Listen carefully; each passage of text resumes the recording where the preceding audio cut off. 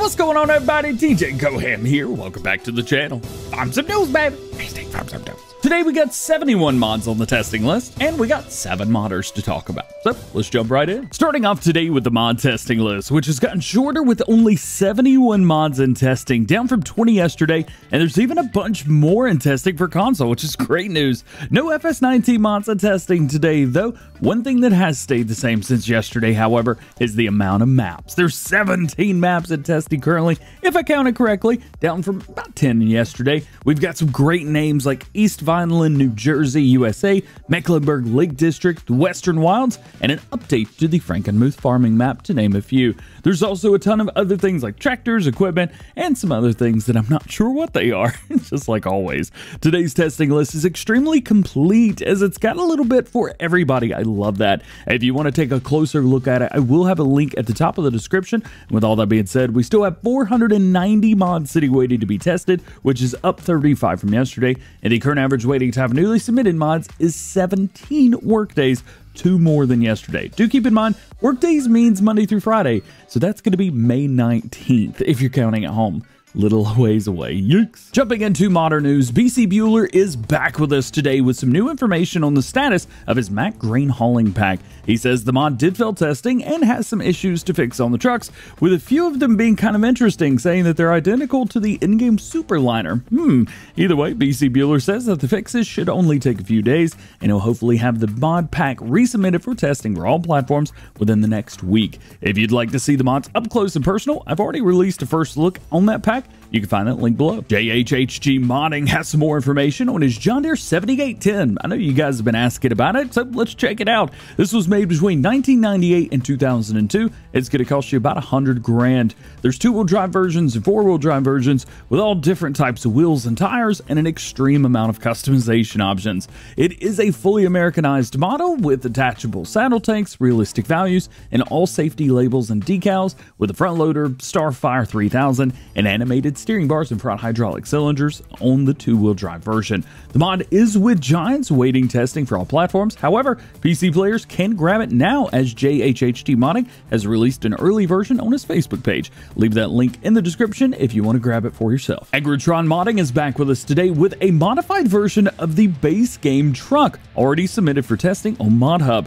Shown here, we've got 2 versions. On the left is more of a work truck with a flatbed, full bar, and some new rims. And on the right, we have more of a farm-style truck with some wooden slats above the truck bed with no additional features from the base game, at least that I could tell. We've seen changes like this in the past to base game trucks, and usually they turn out pretty popular, so I'm excited to see how these do. Connect Modding shows us what I believe to be the last piece of equipment coming with the Gen Pack this Saturday on ModHub for all platforms, the Taker Magnu 35,000. Do keep in mind, this is all translated. This is going to cost you $82,000, can be found in the self-loading trailers?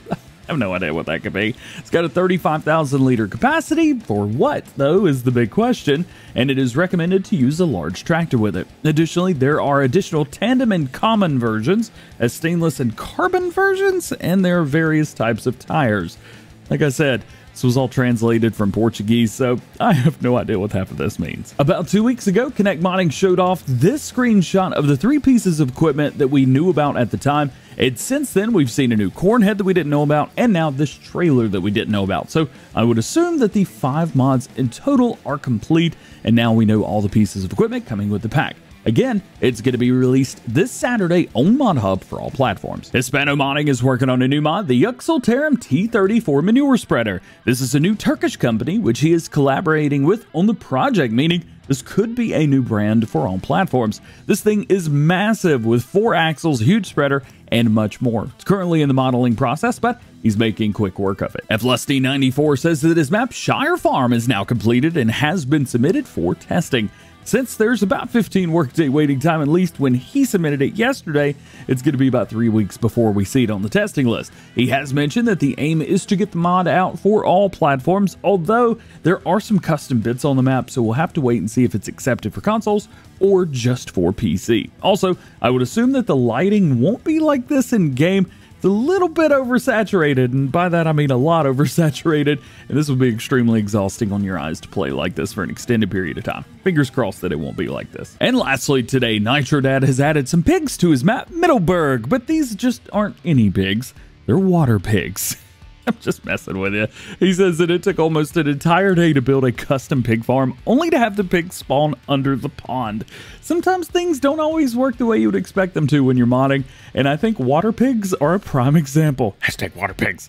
He's back at it to bring the pigs back to the surface as we speak, and I'll bring you guys more information as we get it. Keep in mind, this map, Middleburg, is for PC only. Unlike the Selfaware Segway to the outro, it's for all platforms, but let's be honest, this outro would fail testing every time. Marcel would never allow it. Oh well.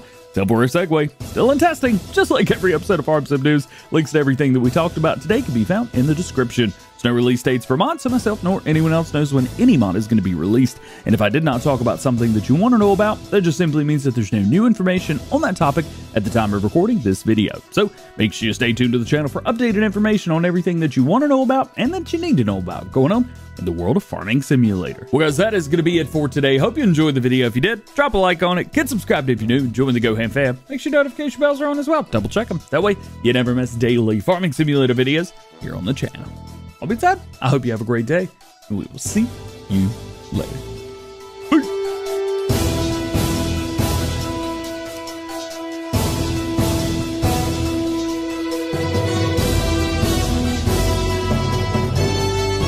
So I don't know if you noticed, but I'm trying to streamline Farm Sim News a little bit, keep everything a little bit shorter, to the point, less opinionated, more informative. What do you think?